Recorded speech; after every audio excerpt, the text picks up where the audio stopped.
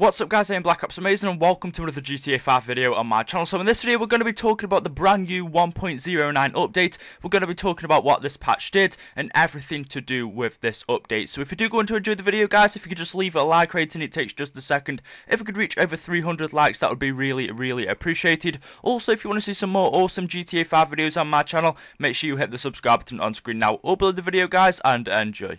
So I'll leave the official patch notes on the forum down in the description if you guys want to go ahead and check this out for yourself. But there are only been 2 official notes that have been released to us by Rockstar. This is only a very small update. They haven't really added many things on this update. But one thing I think they really have focused on is the modded money, the RP glitches and all stuff like that, the DNS servers. So the first thing that the 1.09 patch brings us is improved anti-cheat measures. So basically they've broken down or they've taken away all of the methods of us actually modding money into GTA 5 Online or actually modding any RP or any stuff like that. There's basically no way for us to mod RP into GTA 5 Online. They've basically taken away or patched the .json file, so it's no longer called .json. Either they've changed it to something else or they've actually deleted it.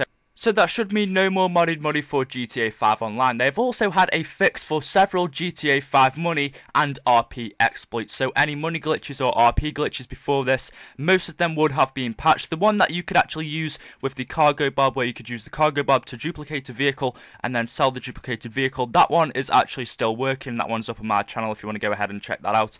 But they've patched most of the RP exploits and the GTA money glitches. So that is basically all the information this 1.09 update brings. It's a very small update. I think the one thing they've mainly focused on is actually taking away all of the modded lobbies and taking away some more of the money glitches and RP glitches. There are actually no heists that have been added in the 1.09 update. I know quite a few people were saying that heists are going to come in this update. Well, they haven't. Like I said, they've been too busy focusing on patching these modded lobbies. Now they've been patched, hopefully they can actually focus on the heists and they can get them out for everyone. No cash has been removed from any player account, so anyone who modded money into GTA 5 Online or was given money or anything, no cash has been removed by Rockstar, and they also haven't taken away anybody's rank. So again, if someone's like rank 900 from a modded lobby, they won't have taken away your rank. And also the rat loader is still not storable for some reason. It should actually be storable, I think, and it isn't at the moment. So we'll see what the next update brings. A few confirmed RP glitches and info. The high priority case RP glitch has been fixed. The editor and theft RP glitch has been fixed, but the rooftop rumble RP glitch does actually still work. You still cannot load your old save file, so like I said, there's still no way of anyone who got their character deleted a long time ago or lost their character, there's still no way of getting them back or getting your old save file back. And also the Infernus now has brake calipers.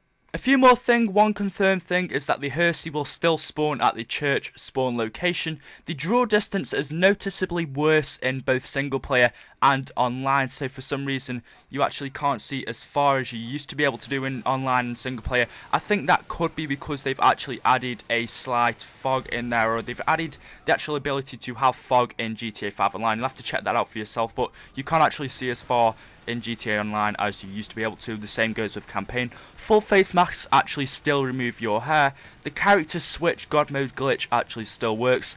Gerald's hat has been removed for some reason, I don't know why.